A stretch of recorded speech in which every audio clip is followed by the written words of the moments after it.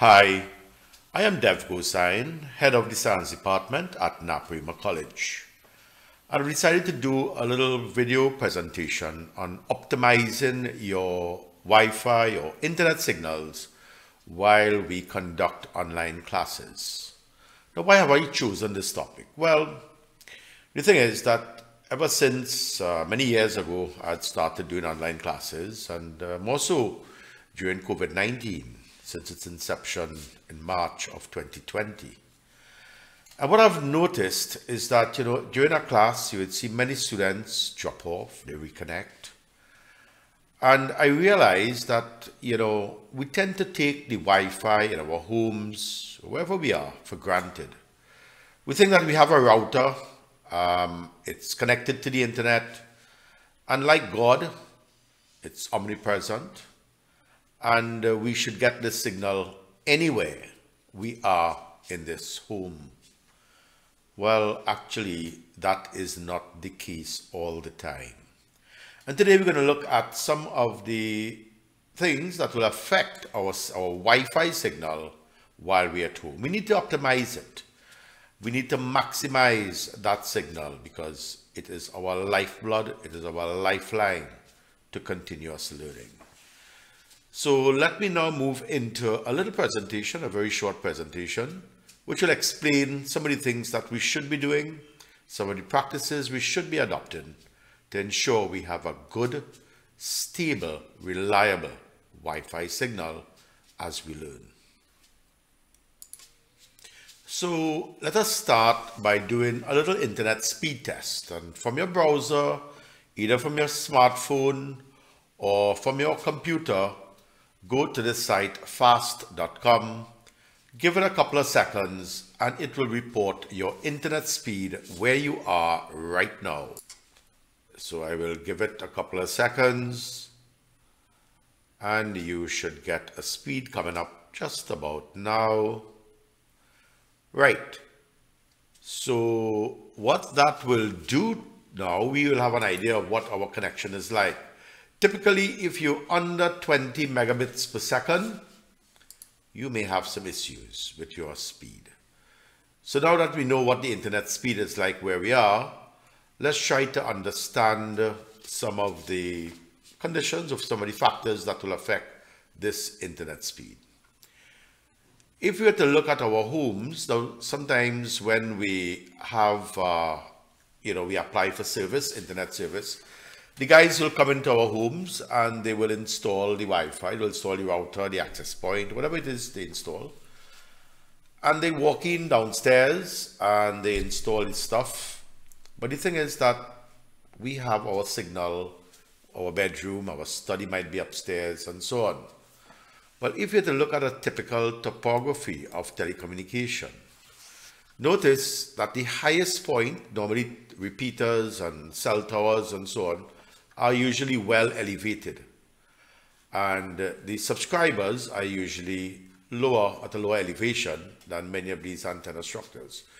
So it means therefore that we need to have our router and access point.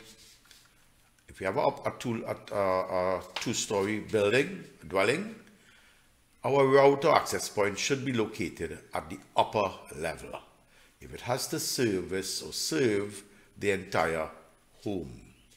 So this is the first point. Location of your router or access point should be at the highest point possible. So now let's look at a typical home. So this is the typical home. This might be the front door. The guys would come in, they would install the router maybe here, your router access point at this point. And your study might be located here, your bedroom might be located here, and you'll find that there are many things that will affect that signal as it traverses your home. You will have to have, look at these number of walls that the signal has to penetrate. You have a number of floor and walls to get to you. And all these factors would attenuate or reduce the signal that you will get.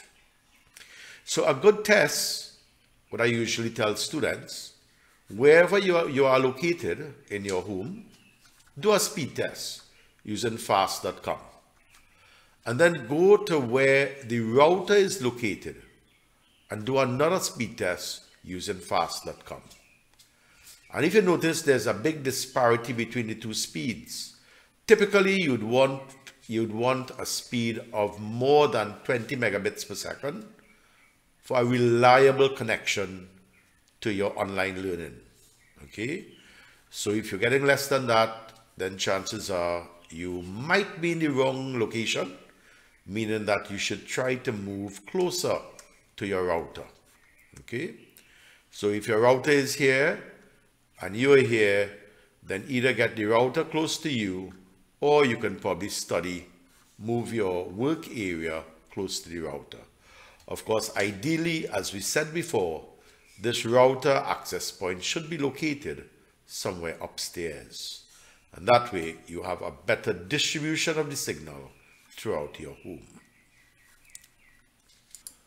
Another factor that affects your speed is the type of router that you would have. Now, every router or access point actually have two modems in there, and they transmit on two different frequencies. Some of the more modern ones have a dual modem. So there's a 2.4 gigahertz modem and a 5 gigahertz modem. Now I'll compare both of them in terms of speed.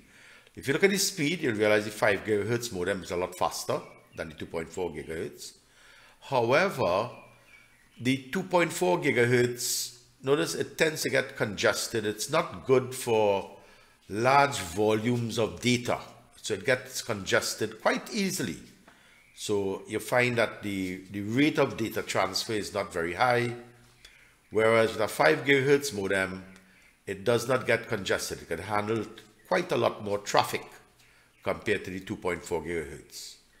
Now, the range, the 2.4 gigahertz has a very long range, but like I said, it can't handle much traffic, and its speed is pretty low compared to the 5 gigahertz modem. Now, I should mention here that this 5G or 5 gigahertz is not the one that they're bandied about that causes COVID-19. So let me clear that one time. That do happen with your router at home.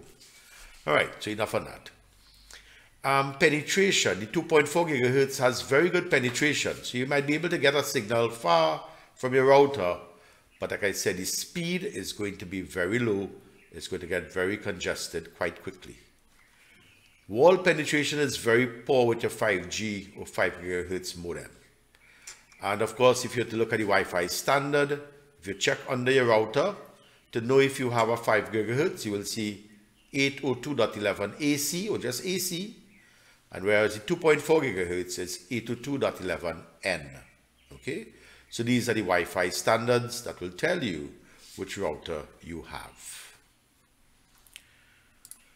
So putting them together now, we are seeing that, for a 2.4 gigahertz, you might have a 2.4 gigahertz here. You will be able to access that in the extremities of your home, but the data transfer is going to be pretty low.